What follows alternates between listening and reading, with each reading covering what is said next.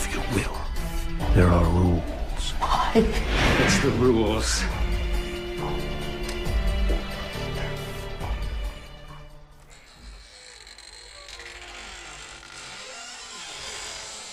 That's right, guys. We're going to play a little game. I've got a puzzle for you. In honor of Halloween, some great rivalry matchups here in Week 8, we're going to play a little game. This game will be outside the normal game. The game is simple and has very few rules. I am going to give out 5 waiver wire dollars to each team that either texts me, Facebook messages me the answer to this puzzle. All that I ask is that you do not post your answers in the Yahoo app group chat. Now, I'm sure you guys are all at the edge of your seat to wonder, what is this opportunity? What is this puzzle? What is this jigsaw that we need to solve in order to get our 5 additional waiver wire dollars? Well, this reward for participating, allowing me to do these videos for you, and you taking the time to suffer all the way through them is going to be, can you name at least 2 of the 3 songs that I play in this video? I always play music underneath me while I talk, and the goal, you just have to identify 2 of the 3 songs, and if you are correct, you will receive 5 waiver wire dollars. And now let's get ready for these Week 8 matchups. The good stuff, the real content. You know, we've moved past the craziness of my little game to the real games, the actual matchups. Like I said, I'm very excited for these matchups this week. A lot of interpersonal history in a lot of these matchups, especially the first one I'm going to talk about. Me, myself, the commissioner of the Purple Rube Fantasy Football League, takes on the one and only Gurley and the Jets. Yes, that's right. I face the Mrs. Carlson, and I will go head to head, and I wish I would have known that prior to helping her with her roster while she was sitting on the couch asking me questions about what should she do as a kicker, should she play this guy or that guy. Maybe I should have taken a minute to look and see who she was playing. But no matter, I will still win this matchup. I will be the victor. She will lose. I'm going to do her like Eric did to his wife, and I'm going to put up the highest points of the week on my wife.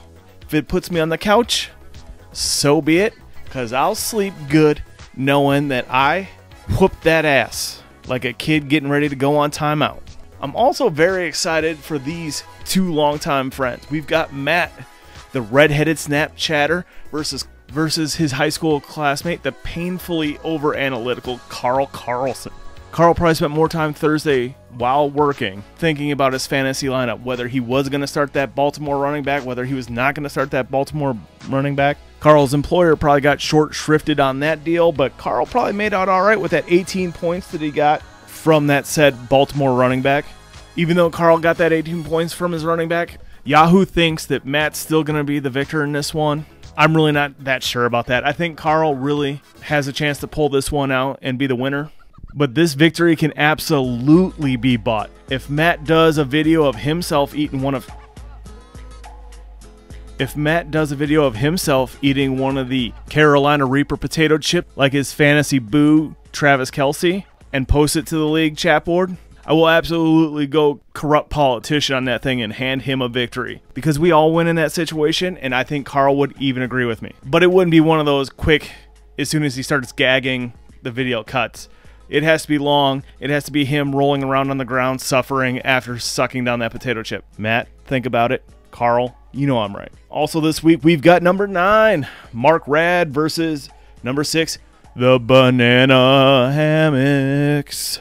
This is one of the few matchups that was really impacted by that Thursday night game. Ray went into the week being predicted as the winner, but Mark came out of the other side of that Thursday game with 37 points from his defense, and Yahoo said, whoa, we're giving this one to that guy. Ray's only real hope for victory is if he's packing some big points from Kirk Cousins or Dak Prescott in that Speedo of his. But my philosophy is if your defense gets over 30 points, you're probably going to win that week. I think we're going to see Radloff moving up the ranks a little bit, and I think we're going to see Ray moving down a little bit. Speaking of Radloffs, we have number 10, Mike, taking on number 3, Troy. This is another upset in the making. Even though Troy's predicted to lose after getting 14 points from a wide receiver on Thursday, which is more than initially predicted, Yahoo still has him set to lose. This is a mind game. It's a ploy. He's messing with the older Radlov. He's going, oh yeah, buddy, I'm not filling out my lineup. I've got an open roster spot. What do you think I'm going to do? How are you going to match up? It's like the offense going into the hurry up so the defense can't substitute personnel. But these tricks I don't think are going to work, because I don't think Troy realizes the real wasted roster spot is Big Ben. That guy can only score points at home.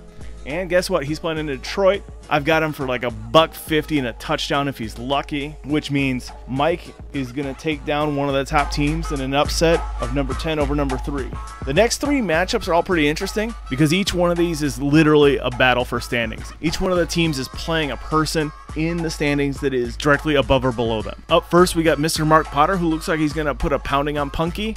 Mark got 17 points from his kicker and his defense, which isn't terrible, but it's not great either. But he's facing Emily on the right week. Emily's got her stud running back Leonard Fournette on a bye, so really her luck just can't get any better. After coming off back-to-back weeks where she got the highest score in the league posted against her, she can't even really defend herself like she would like to in this matchup because her superstar point getter is taking a break, taking the week off. So unfortunately, I think the bad luck keeps coming for Emily. She's going to take her 3rd L in a row, but she can get that all-important moral victory if Mark does not put up the most points scored this week against her. So she's always got that to look forward to. In a battle for the basement, we've got number 13, Josh Martin, against number 14, Paul Russo. Paul's really trying to do everything he can to get out of that number 14 spot, and Josh is trying to do everything he can from going back to it. So this one could be really interesting, or at least entertaining for the rest of us who don't really have to worry about sliding that far down the standings. Both of these guys got a disappointing 8 points from a player on Thursday night, which essentially means they're coming into this matchup dead even. It might as well be 0-0, even though it's 8-8. Josh always seems to get a big game from Tom Brady, but I just don't think Brady's going to have enough to bail him out this week. I think Paul's going to probably come out with a huge day from Ertz and AJ Green, and he's going to lay one on his former supervisor and try to get out of that 14 spot. Now, this is going to be a very exciting game of the week. It's not based on interpersonal. It's not based on personal history like a lot of the former matchups have been, where it's been brother versus brother or something like that, or husband versus wife or something like that. This one is a battle straight out for the standings. Number 1 versus number 2. You got number 1 Levi coming off his first loss against number 2 Eric Harbachek, who is just 2 weeks removed from posting one of the highest scores in the league this season. Now, when it comes to choosing who to root for in this matchup, it is not good. This thing is like the 2016 presidential campaign. It is definitely an exercise in choosing between the lesser of two evils. It's a situation no one really wants to be forced into. 2 terrible decisions. One has to be picked. It's like Sunday morning and being forced to watch either Tony Romo or Joe Buck. You just don't want to be in this situation. But being that I'm faced with having to make a choice, it's obviously going to be Levi to lose. I want Levi to suffer a second loss, come back to the pack. He'll be tied with all the other top teams with 2 losses, making the league that much more competitive. And depending on the score, Eric could even jump ahead of him. Now, Yahoo isn't on my side on this one. They have Eric predicted to lose, and I don't agree with that. Eric has been getting crazy points out of Ingram since AP headed to Arizona to go kick it in the retirement community. And Levi's amazing running back tandem of Hunt and Bell actually have one of the more difficult defensive matchups they're going to face this season. So I really think Eric has a good chance to come out with it. My vote goes to Eric to come out as the winner this week. I wanted to try to get this video done fairly early in the day because the Vikings are across the pond taking on a terrible Cleveland defense, but unfortunately we've got to get up at the crack of dawn here in the sunny stateside morning to go ahead and see that. I got to stream that thing on my Yahoo app on Roku, so I've got to get up early, get the kids taken care of so I can start ignoring them appropriately so I can watch my football, which means Daddy's got to get to bed early tonight so he can watch his beloved Minnesota Vikings defense rack up the score against a terrible Cleveland Browns offense. So to you guys, all I got to say is cheerio, motherfuckers, and I'm out.